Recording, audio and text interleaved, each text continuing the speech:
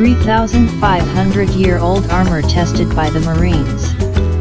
Scientists invited volunteers from the Hellenic Armed Forces to test the strength and combat suitability of replicas of 3,500-year-old armor.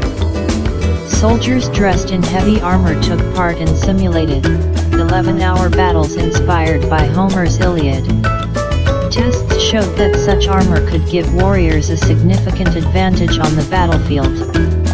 One of the oldest known European armors is a 3,500-year-old armor found near the village of Dendra, a few kilometers from ancient Mycenae in Greece.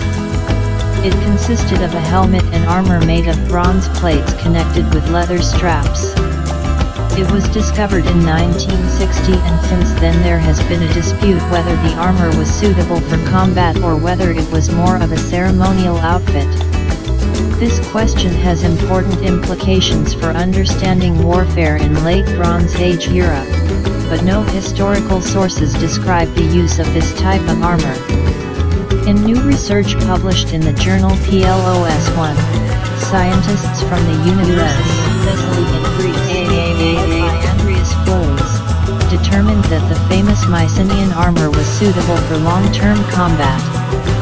The Dendra armor is considered one of the oldest complete armors from the European Bronze Age, Floes said. Since its discovery, the question remains whether the armor served only ceremonial or combat purposes, he added. To find out, researchers invited 13 Marines from the Hellenic Armed Forces and equipped them with replicas of armor found near Dendra and weapons from the Bronze Age.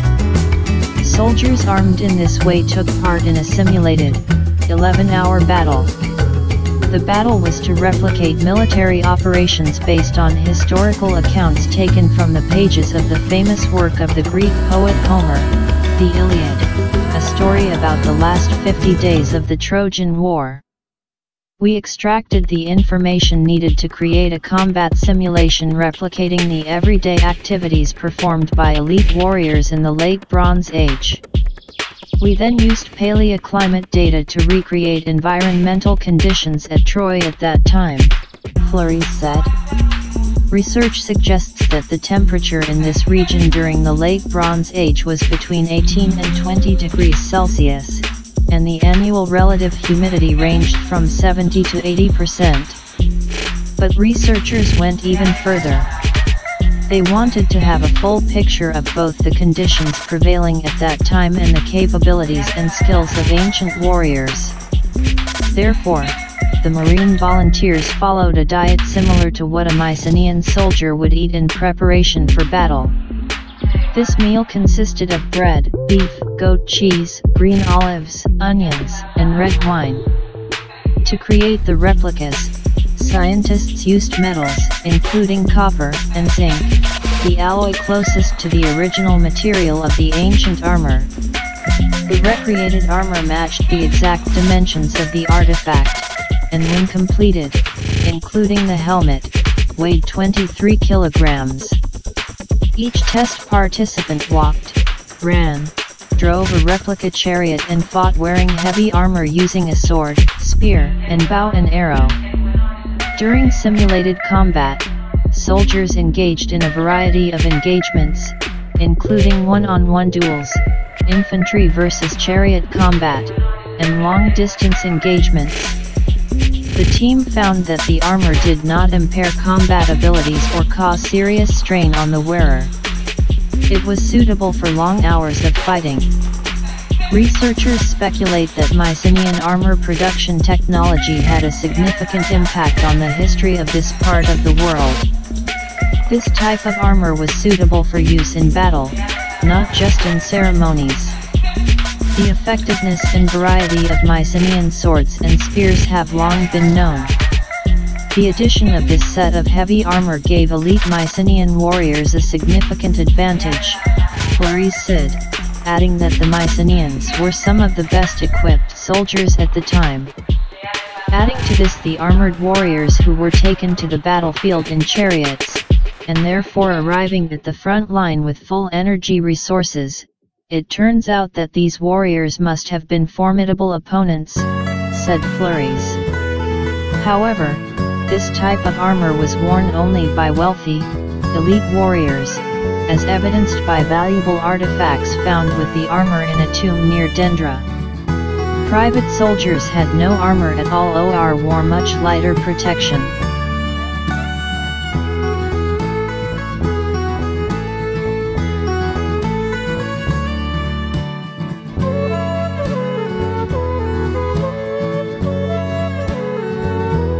There is a planet 40 light-years away with a temperature similar to Earth's.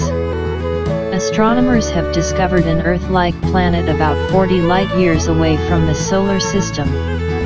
Gliese 12b, as it was named, is slightly smaller than our planet, and the estimated temperature on its surface is 42 degrees Celsius. The planet orbits the star Gliese 12 in the constellation Pisces. It was discovered by the transit method. This is a situation when a planet passes in front of the disk of its star, viewed from the perspective of a viewer on Earth, which causes its brightness to drop regularly. The degree to which the star's light dims allows researchers to determine the size and mass of the planet. The planet stands out in the catalogue of over 5,000 extrasolar planets discovered so far in that its estimated surface temperature is 42 degrees Celsius, which means it may have liquid water on its surface. Most worlds discovered so far are much hotter. The description and results of the observations were published in the journal Monthly Notices of the Royal Astronomical Society. Gliese 12b is slightly smaller than Earth, comparable in size to Venus. It is not yet known whether it has an atmosphere. It orbits its host star, a relatively cool red dwarf, every 12.8 days.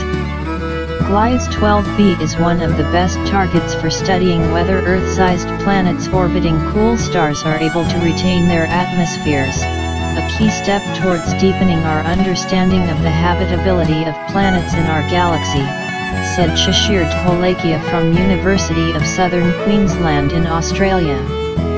The star Gliese 12 is much smaller than the Sunday. It has about 27% its size, and its surface temperature is about 60% temperature of our star. However, the distance between Gliese 12 and the newly discovered planet is only 7%. Distance between the Earth and the Sunday. Gliese 12b therefore receives 1.6 times more energy from its star than Earth receives from the Sun, but slightly less than Venus. This difference is important because it means that the planet's surface temperature is highly dependent on atmospheric conditions.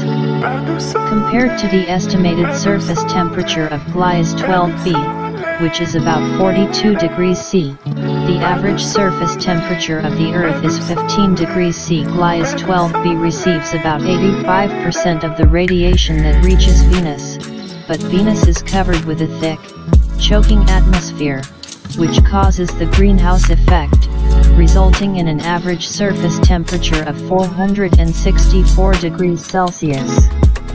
Atmospheres retain heat and, depending on the type, can significantly change the actual surface temperature.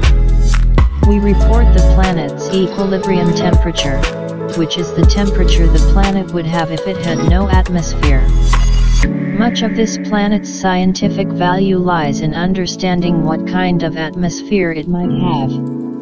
Gliese 12b falls between the amount of light that Earth and Venus receive from the Sun, Dholakia explains, adding that studying its atmosphere can teach us a lot about how planets evolve.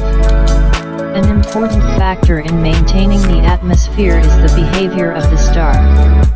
Red dwarfs are smaller than stars similar to our Sun and much cooler. They are also the most common type of star discovered by astronomers. But red dwarfs are known for their activity. They tend to produce frequent bursts of radiation that can strip a planet of its atmosphere, especially especially one in such a close orbit. However, analyses by astronomers have shown that Gliese 12 shows no signs of such extreme behavior, raising hopes that Gliese 12b's atmosphere may still be intact.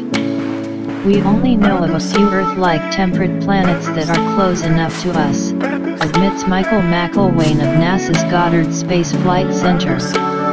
To better understand the diversity of atmospheres and the effects of planetary evolution, we need more examples like Gliese 12b, he adds. Researchers are demanding observing time on the James Webb Space Telescope, JWST. Its capabilities would allow for a more accurate characterization of the newly discovered world.